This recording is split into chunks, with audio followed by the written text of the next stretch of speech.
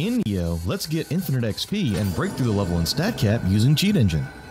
Welcome to Game Hacking 202. We're picking up right where we left off in Game Hacking 201, so if you missed it, check out the link in the description below. Also, if you have no idea how to use Cheat Engine, you should probably go back and watch this series from the beginning. We'll also have a link to the full series in the description below. But alright, let's get into it. I've got our script pulled up from Game Hacking 201, and in that video I kind of gave myself infinite XP by deleting this instruction, which essentially freezes our Amrita or XP value in place when I increase one of the stats. But this is only useful if you already have more XP than what's needed to level up in the first place. So instead, let's modify the script to set XP to a much higher number when we level up. This is the original line of game code that I hooked in the last video to generate this script, and it's this line of code that controls what XP becomes when we level up. But before we get into how to modify this to do what we want it to, let's take a look at what kind of code this actually is. Every PC game is written in a computer coding or scripting language, most commonly one of these. But without getting too technical, these are all high-level languages which are easier for humans to use and understand, but not for computers themselves. In fact, computers really only understand what's called machine language, which consists of just zeros and ones. But machine language is really hard for humans to read and understand, let alone write in. So between these two extremes we have assembly language, which is still considered a low-level language and can be quickly converted to machine code, but it can also be more easily read and understood by us humans. Now, the main benefit for us modders or hackers is that the majority of these languages get broken down into machine code, and Cheat Engine can read the machine code and display it as assembly code.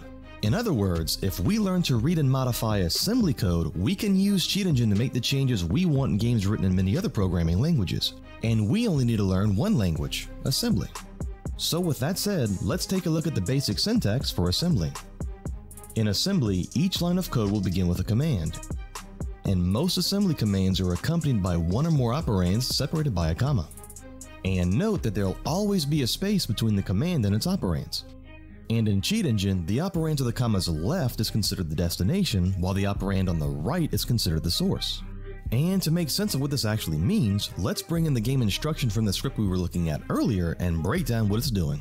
First, we have the command. MOV is short for move. It tells the source to copy its contents into the destination. And in this example, the destination is a memory address, and I know that because in assembly, memory addresses are contained inside brackets. And the source in this example is a register, and a register, by the way, is simply a storage container that holds a value. Now, to be clear, the destination doesn't have to be an address and the source doesn't need to be a register. That's just how it is in this particular line of code. But okay, in our instruction, the memory address is being updated with a new value, and Cheat Engine can show us exactly what this is doing if we know where to look. We can right-click the XP address and hit find out what writes to this address, and then we can do something in the game to cause a change in the XP value, and our line of code will load back into this window. And if we click on the instruction to highlight it, Cheat Engine will show us the values of every register when this instruction was executed. So let's take a look at RBX down here, which is the source in our instruction. It's holding 6AF6, which might look like nonsense, but this value is actually in hexadecimal. Now, we won't take a deep look at the hexadecimal number system in this video, but there are three main things you should know for right now. 1. The hexadecimal number system uses digits 0 through 9 and letters A through F for a total of 16 digits, instead of the decimal system that holds only 10 digits, which you may be more accustomed to. 2. Hex 0 through 9 and decimal 0 through 9 are equal to each other, but as soon as you go above 9, the values are no longer equivalent. For example, decimal 10 is actually equal to hex A, and hex 10 equals decimal 16. And 3.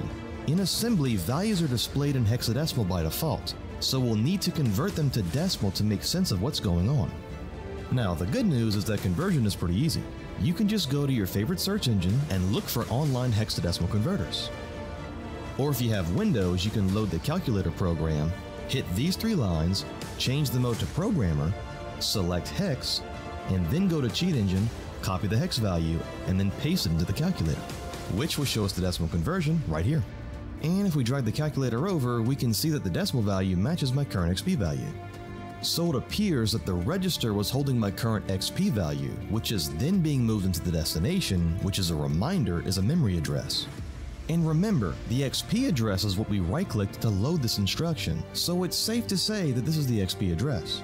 And if I come down to RSI and copy the value it's holding into the calculator, and then add 8 to it as shown in the brackets, we can clearly see that it matches my XP address. And with this information, we can deduce exactly what this instruction is doing. Each time we level up, this instruction is copying the current XP value that's being held in RBX and moving it into my XP address.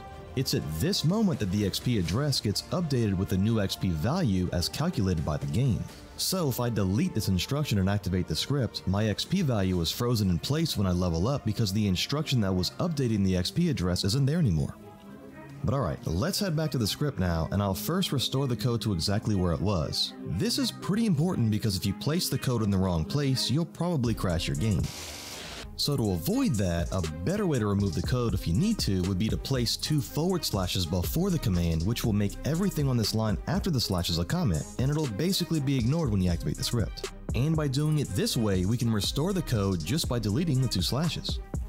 But okay, instead of removing the code which just freezes the XP value, let's actually change it to place a number that we want into the XP address.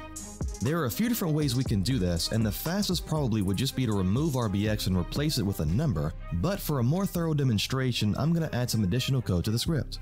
Now, until you know exactly what you're doing, I'd recommend keeping all the assembly code between this new mem label and this exit label. The assembly code will get run from top to bottom, so any code I type above the original game instruction will happen before it, and I'll use the same command and syntax as we see below.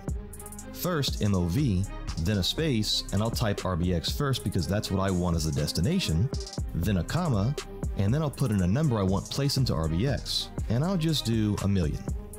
And what this should do is put 1,000,000 into RBX right here, which will override whatever the game put in RBX before this, and then down here our 1,000,000 should get copied and moved into the XP address. So let's test it.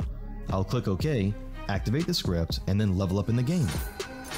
And as expected, my XP is increased to hex 1,000,000. And if you weren't expecting that, remember that in assembly numbers are in hexadecimal format. And apparently this is the decimal version for hex 1,000,000. Now, while this worked out okay this time, you're not normally going to want to blindly put in a hex number like I just did and hope it works out. So instead, let's tell Cheat Engine that what we really wanted was the 1,000,000 from the decimal system. And to do that, we can just come directly before the first digit and add a number symbol, which on the standard keyboard is Shift 3. And now we'll hit OK to save that change, reactivate the script, and then level up again. And there we go. There's my 1,000,000 XP. And as I keep leveling, we can see that the XP is frozen at 1,000,000. But in Neo, we won't get very far with just 1,000,000 XP, so I'll add just a few more zeros, and now I'll be able to make some serious progress. Until I reach the level cap of 400, that is, where I can't really level up my stats anymore. So, to get around this, we could scan for our level and then make a script to freeze it in place while we increase our stats. But in this game, 99 for each stat is only the soft cap, and you can actually get them higher much later in the game. But I'd rather have the real max stats now. So instead of a script for the actual level, I'll write a script for each stat that will set it to the actual cap when I level them up. And in this game, we can easily scan for each stat by doing a few exact value 4-byte scans, and I'm only going to show you how to do this for the body stat, but it's going to be the same for all the stats. So just like before, we right-click the address, then choose what writes to it, then we go level up, select the instruction, hit show disassembler, then hit tools, then auto-assemble, and then over here, click template, cheat table framework, and then template again, then code injection, and then hit OK over here. And then in the script, I'll do almost the exact same thing as before. MOV, then a space, then the register IC in the below instruction first, then a comma, and this time INT in parentheses, and then the real stat cap. And by the way, INT is just another way to tell Cheat Engine that you want this to be the decimal conversion, not the hex value. And alright, as a quick recap, 200 will get placed into ESI, which will replace the value the game put in there, and then down here, our 200 will get placed into the body stat address. So let's add the script to the cheat table, give it a name, activate it, and then test it. And there we go. We've broken through the early game stat cap, and now we won't need to wait until the end of the game to have a fully maxed character. And we did all this just knowing one command. Imagine what we could do if we knew even more assembly. So let's take a look at another command. I'll quickly find the address holding my current arrow's value by doing a few exact value 4-byte scans, and then I'll find out what writes to the address when I fire an arrow. And this time we see a different command here, SUB. Well, if MOV is short for move, we could take a guess and say that SUB might stand for subtract. And if it does, this instruction is probably subtracting arrows as I fire them. Let's see if my arrows stop subtracting if I replace the instruction with code that does nothing, just like I did in Game Hacking 201. And look at that! Oh. Well, that didn't work. I lost all my arrows pretty much immediately and I can't seem to fire my bow. Well guys, when we're hacking, sometimes this kind of stuff happens. So be sure to subscribe and hit the bell so you don't miss the next video where I'll show you how to get around this little mishap. And as always, thanks for watching. See you next time.